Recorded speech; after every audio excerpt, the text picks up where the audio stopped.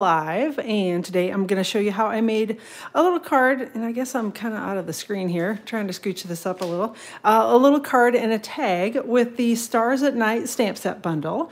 This is one of the bundles that is in the current mini catalog that will be ending here very soon, well, kind of soon. On January 3rd is the last day to order from this catalog. Sorry, wiggling stuff all over the place. And so yeah, that will be the last time. And actually, this stamp set is not on sale, but the dies and embossing folder, it's a hybrid embossing folder, which of course I didn't use the embossing folder today, but there's a hybrid embossing folder that goes with the set of dies. You get them both together when you order the hybrid embossing folder, and it's on sale for 30% off while supplies last. So that's kind of why I figured I'd showcase it again today, just to make sure you all knew that and to go grab it if you don't have it. It's actually a better deal to purchase the individual stamp set and the dies rather than the bundle while the sale is going on. So keep that in mind as you're putting in your order. Hopefully that all makes sense. So, but yeah, go check out the retiring list, and this bundle is on it. So I see Robin and Danette and Karen and Judy and Carol and Pam and Marilyn and Barbara are all here. So thanks everybody for joining. If you've looked in the Stampin' Up! Catalog, you may recognize this catalog or this card or a version of this card. I changed it up a little bit so that I'm using supplies that are actually available still. So I thought I'd show you how I did it. And I changed also my original one. I think that this panel is too wide. At least that was my personal opinion. After I got it all done, I'm like, it's too wide. So I made it a little narrower, so I'll show you a slightly different version that I'm going to make, and you can decide which one you like better once it gets all done and put together. So, hey, Ginger, I see you're here, and Quinn, and Roxanne, and Ruth Ann, Carol, Kathleen, Kathy, everybody, thanks for hopping in, and glad you all are here. So, I can't believe we're, what, 2 days, day and a half from Thanksgiving. Hopefully everybody's preparation is going well, and there's a little tag that coordinates with it too here, so. Hey, Julianne, glad you're joining from Iowa today. So, stamp set, Stars at Night. This is, again, the bundle. And like I said, if you're going to buy it right now, if you don't have it yet, don't buy it bundled. Buy the stamp set and then buy the hybrid embossing folder on sale for 30% off. It's a better deal. And yay, 30% off. So, all right. And again, like I said, this actually comes with an embossing folder, a 3D embossing folder. I didn't use it on this project, but just know that that comes with it. So, all right. Lots of pretty images, some pretty sentiments. So just a good one, overall good one for the holidays. And then we have got our little die set. And again, this is actually, when you use the hybrid embossing folder, it embosses these absolutely beautiful stars and it cuts them at the same time. So that's a very cool thing. I think I did that maybe in a short video. I can't remember if I've used it in a regular video or not, but I know I've got some videos where I've shown it. So this is the Stars at Night die set. So we're going to be using that to make the layered stars. And then I also use the Night Divine stamp set. I use the little Joy and Peace sentiment here on my card front, and yeah, and just basically because I like the way it fit. You can use the other sentiments or other stamp set if you want to, but this one is also a nice one, and this one is also retiring as well as the die set that goes with it. So if you don't have it, just go grab all this because you're going to love it, and yeah, you'll have fun using it. I did use the tailor-made tags. That is what I cut my tag out with, the coordinating tag here, and I just used the largest of the more rectangular looking tag dies on that. Again, these are called tailor-made tags, and they are in the current annual catalog.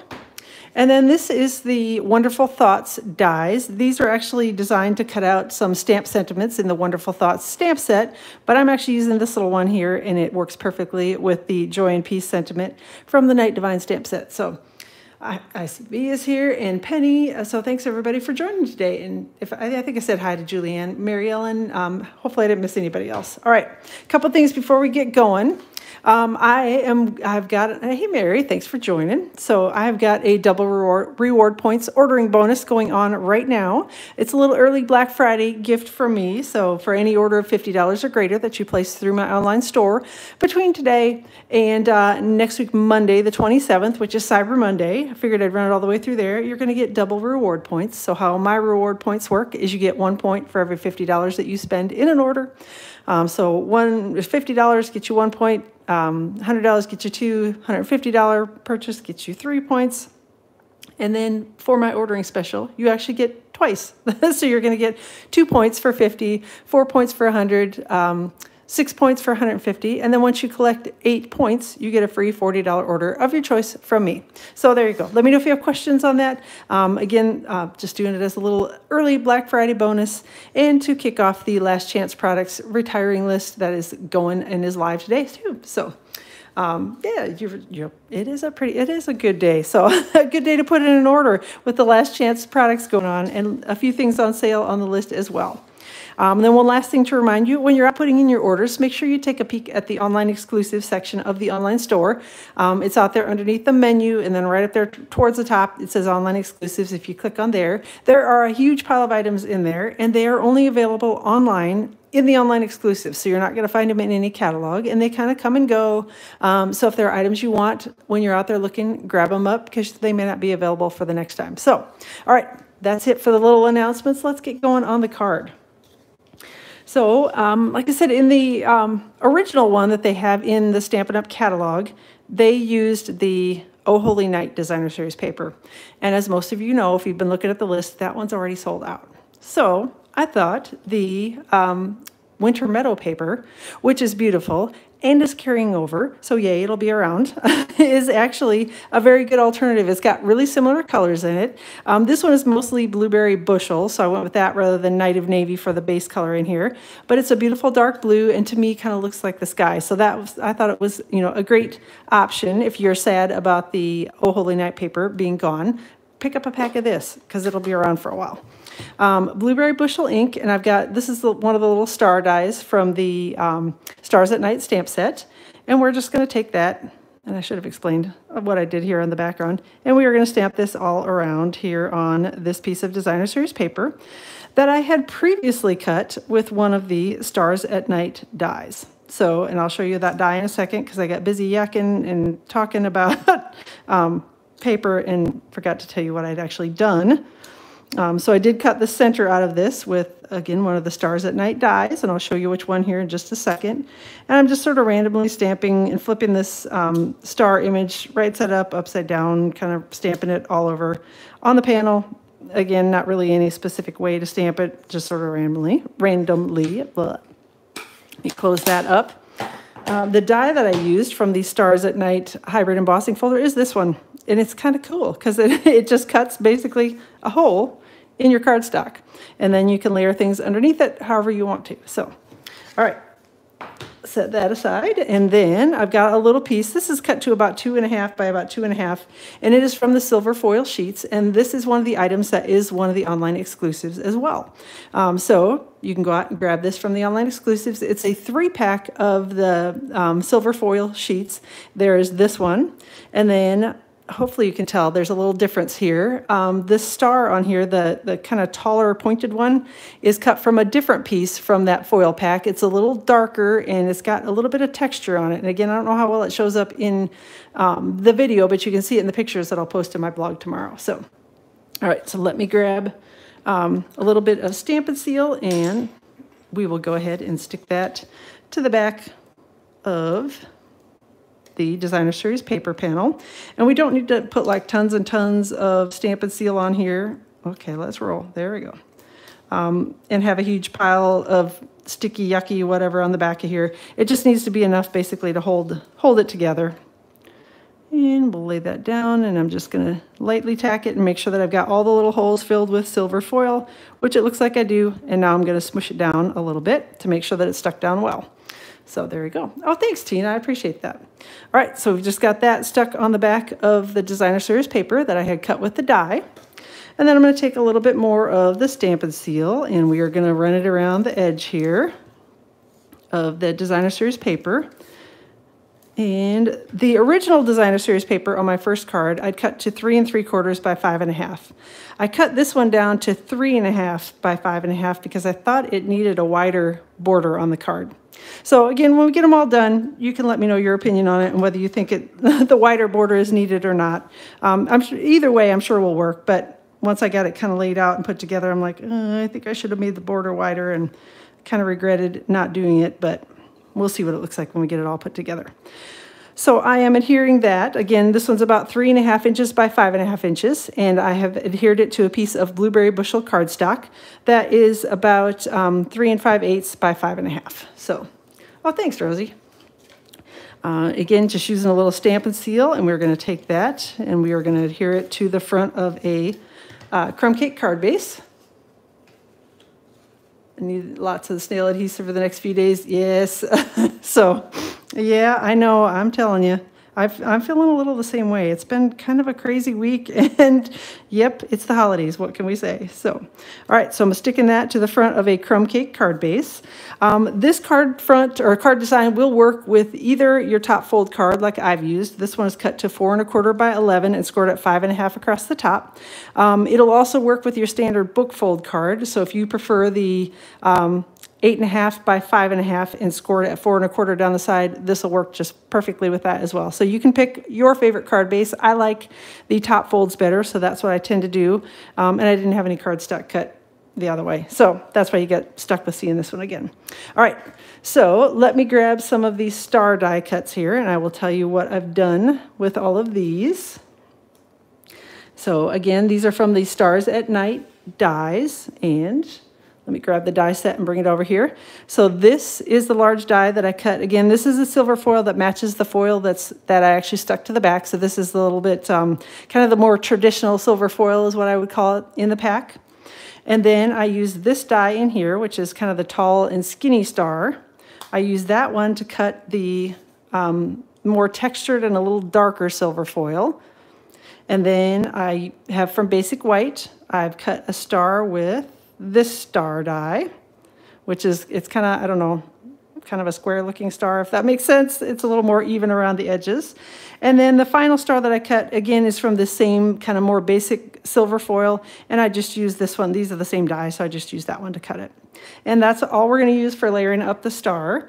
And again, I totally stole the star layering from the card that Stampin' Up! Had put in their catalog. So the layering is all them. And oh my, I've only got one glue dot left on here. So we're not going to get very far with this box of glue dots. I will grab the other one here in a second. So I'm going to take this. This is my kind of tall and pointy star. This is my kind of background is what I will call it, star. And I'm just going to layer these one over the top of the other here with a little mini glue dot. If you prefer liquid glue, that will also work. I just like mini glue dots better because I tend to make a mess with liquid glue. And so anytime I can use glue dots instead of liquid glue, I certainly do. This one I'm going to take and layer over the top here as well. So again, this is the Basic White star. And we're just going to take that and line it up in the center of my silver, the kind of tall, pointy silver foil star. And then I'm going to take my final little star and again, just grab a little glue dot and stick it over the top. And these are pretty easy to center and layer one over the top of the other, especially if you use the glue dots or liquid glue. So camera's very blurry. It looks fine for me, Ruth Ann, so perhaps I'm thinking it might be your internet connection, so maybe try going out and coming back. I don't see anybody else complaining that it's blurry, so I think it might be your connection. So, all right. All right, then I'm going to grab a couple Stampin' Dimensionals. These are my chopped in half Stampin' Dimensionals. If you prefer the whole ones, you certainly can do that. I just like the half ones. So, okay, good. I'm glad it's working well for everybody else. So, like I said, I think Ruth Ann just tried going out and coming back, and sometimes that'll fix it.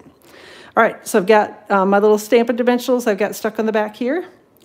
And then I'm just going to take this and kind of line it up as best I can, relatively centered over the little die cut that I've got on the background.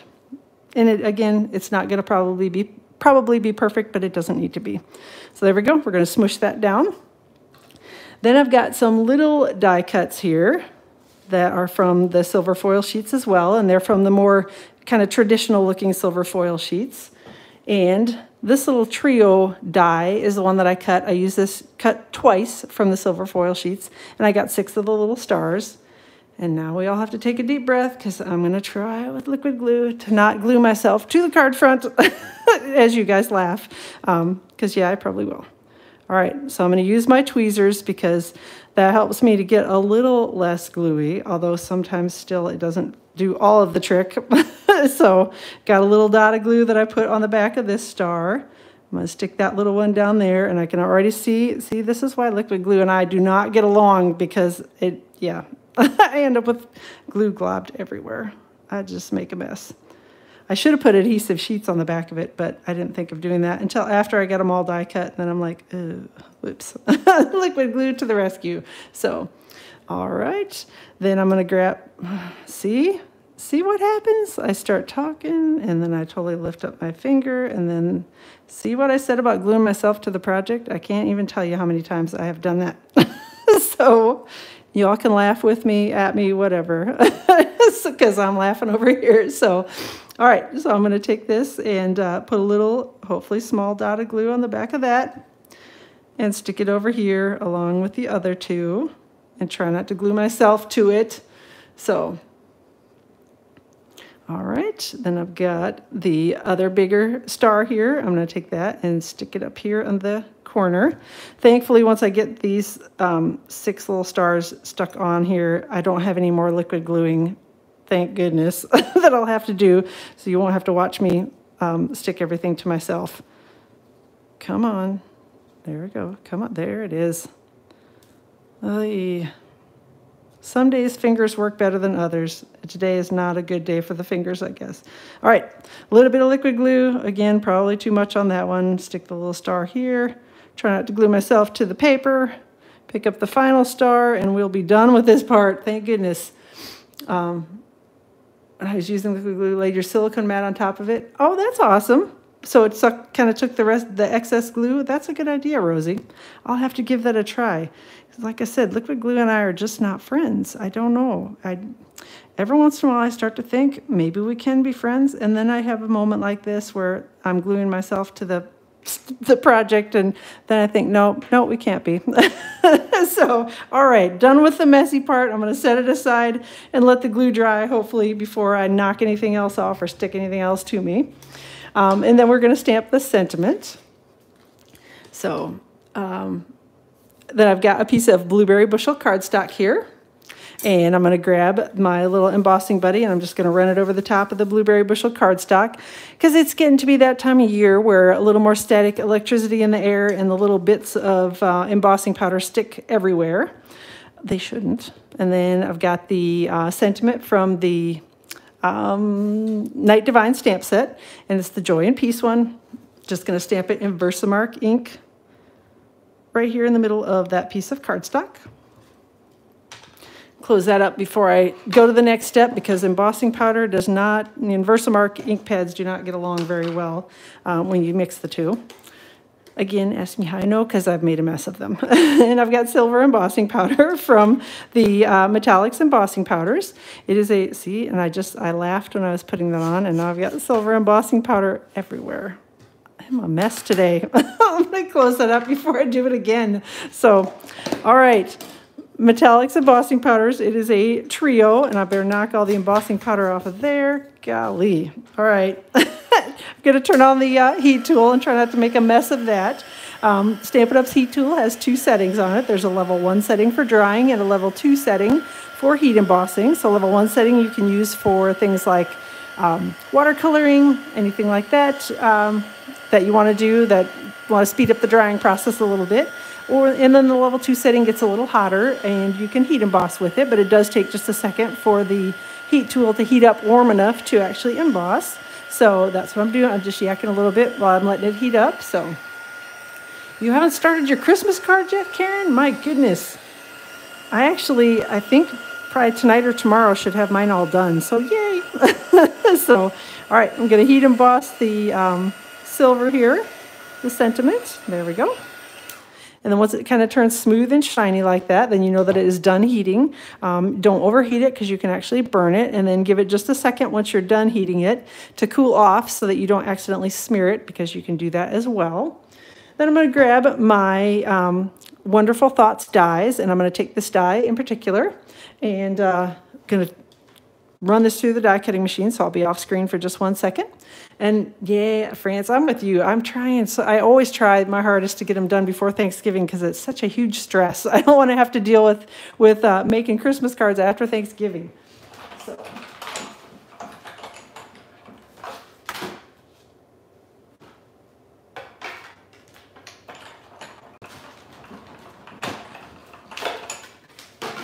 All right.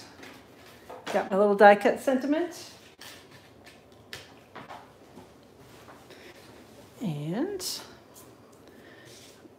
going to bring my card base back in here, and I'm going to grab a couple Stampin' Dimensionals, and I'm going to stick those on the back of my sentiment. And we're actually almost done with the card front, believe it or not. Just have to put the sentiment on, and that is all. So yeah, Fran, you had 200 to make. I have about 350 in total. Now, I will be honest and say that my sister is here. She comes in for Thanksgiving every year, and she does volunteer to help me finish up the last batch of them that I'm making. So that's why I'm saying hopefully tonight, maybe tomorrow, we'll be done. Yay! So, all right, so that's it for the card front. So super simple. And again, this is the Winter Meadow Designer Series paper, so it's actually still available. So that's pretty awesome. All right, then I've got a piece of basic white cardstock that I'm going to use for the inside of the card. And again, the sentiment is from the Stars at Night stamp set. It's the kind of rounded on the top. It says, wishing you the best and brightest holiday season. And we are going to stamp that in Blueberry Bushel ink on a piece of basic white cardstock. Basic white is cut to about 4 by 5 1/4. There we go. And then close that up, and I'm going to grab the little star image. And then smoky slate ink. And this is a little different star image than I used on the front of the card. And we're just going to stamp that once in smoky slate ink over here. And then a second time, I'm going to flip it upside down and stamp it right over here. And that's going to be it for the inside of the card. I told you this one was really easy. So I'm all about that. As I get towards the end of the card making, I'm like, man, these need to be quick, easy, and be done. So, all right. Going to go ahead and use a little Stampin' Seal to stick this to the inside of the card base. Make sure I get the corner here all covered. And there we go. Get it lined up and fairly straight. Stick it inside the card, and then I'm going to grab my bone folder and do a crease across the top. And that's it for the card. So next thing I'm going to do is I've got a little tag, and again, the layering for the stars is the same that I had cut before, so it's the same exact star, only I didn't cut the kind of star burst look for the background of it. So I just am going to do a little tag here instead. And I'm going to start with the Merry Christmas sentiment. And again, this is from the Stars at Night stamp set. Versamark ink, and I'm going to try not to, oh, there it is, to make a big mess like I did with the embossing powder just a second ago. And I'm also going to take the embossing buddy and run it over the Designer Series paper to try to minimize the embossing powder. I was going to call it an embossing folder, and I knew that wasn't the right word, embossing powder, from sticking everywhere where I don't want it to be. And again, got my little Merry Christmas sentiment, and we're just going to stamp it here kind of in the center of, well, lower center of the Designer Series paper panel. And again, this is that same paper from the Winter Meadow Designer Series paper. So, and going to open that up. And again, just using my silver embossing powder, sprinkling it over the top of the stamped image, and make sure that I got, looks like I missed a little on the S there. I want to make sure that I have it all covered. And I will close this up before I laugh or do anything silly again and fling embossing powder everywhere. Again, just going to turn the heat tool back on and let it heat up a second, and then point it towards the card here, or towards the Designer Series paper. And hopefully it'll start up here fairly quickly. There it goes. And we'll let it do the little shiny and look all pretty. All right, make sure it's all embossed. And that's it. And then I'm just going to give it a second to cool off a little bit to make sure I don't smear it before I move on to the next step. And then I have got the TaylorMade Tags dies. And I'm going to take this one, which is the largest of the kind of more rectangular dies. And I'm going to put this down a little bit lower here because the star does take up quite a bit of space on my tag. So I'm going to put it down a little lower and then just center the Merry Christmas. And if you want it a little more tilted, you can do it a little more tilted. So you can kind of make this be whatever you want it to be on the bottom of your tag. I kind of like the look of that, so I think I'm going to go with that. I'm going to run it through my die cutting machine, so I'll be off screen for just a second.